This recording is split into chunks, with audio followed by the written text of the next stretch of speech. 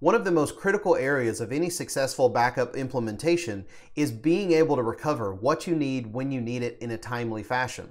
Luckily here at Veeam, recovery is something we do exceptionally well.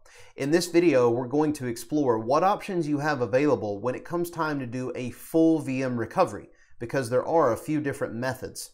So now let's hop into the lab and explore in the software exactly how to initiate the full VM restore, as well as what functionality exists and how those data flows differ. Now that we're in the software, let's take a quick look at exactly what options you have available when it comes time to restore an entire VM. There's two ways you can activate this restore option. You can either start in the ribbon bar under the restore button, or perhaps a quicker method is to simply browse the backups that you have on disk, expand out the job in question that contains the VM, and then right-click on that VM and do Restore Entire VM. And this takes you to the wizard. Now, the first step in the wizard is choosing which restore point you want to recover.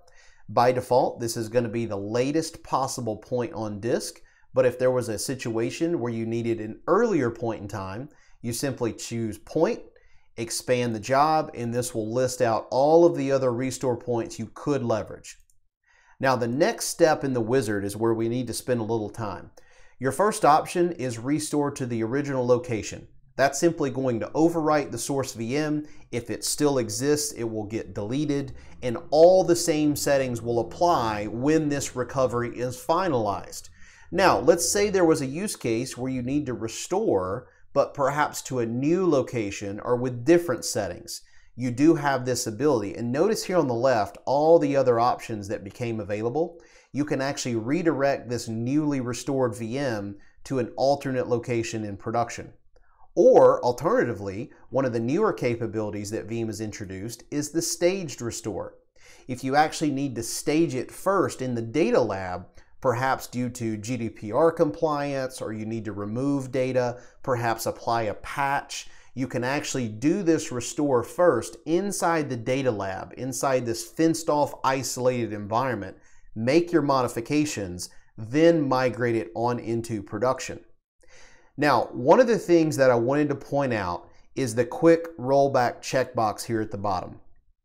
If you do not enable this feature, and let's just say our example is restoring a VM that failed back to the original location, Veeam is actually going to rehydrate all the data, decompress everything, and restore the full size of the VM back into production while it's down, right? Keep in mind, this is your traditional restore approach.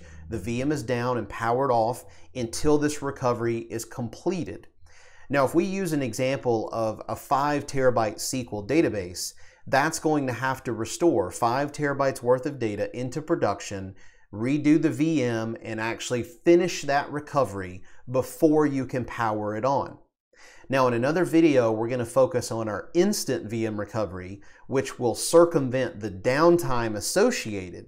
But one of the key points to remember is even with instant VM recovery, although the workload can be brought online right away, at some point, you're still going to have to plan for that 5 terabytes in our example to move from the repository back into production, which is going to cause somewhat of an impact or a consideration within your environment that you need to plan for, such as storage I/O and network transfers and things such as this. Now, the reason I bring instant VM recovery up with regards to quick rollback is quick rollback is unique in the fact that this is the only method of doing a full VM restore that can circumvent that full data transfer requirement.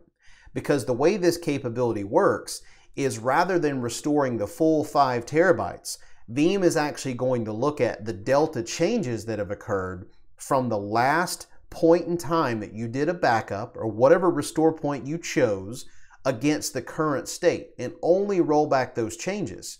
So in other words, that may only be a fraction of the 5 terabytes that has to get overwritten back into the source VM before you can then turn it back on.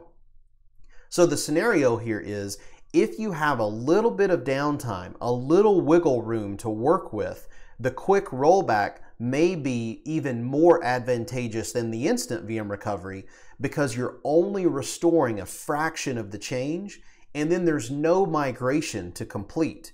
You no longer have to worry about the full data size of the VM because all we did was roll back the changes that occurred since that last restore point was taken, right? So very, very small amount of data that has to traverse your network versus the full size, whether it's immediately using the restore to original location in this approach, or perhaps at a later planned time using the instant VM recovery technique.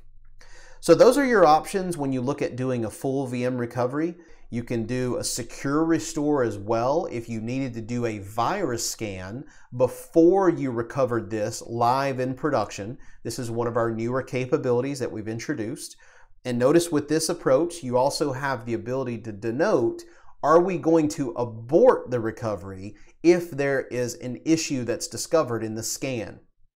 Or do you want to scan the entire image even if we've detected malware initially? So there's just a few quick options that you can enable should you want to turn on secure restore.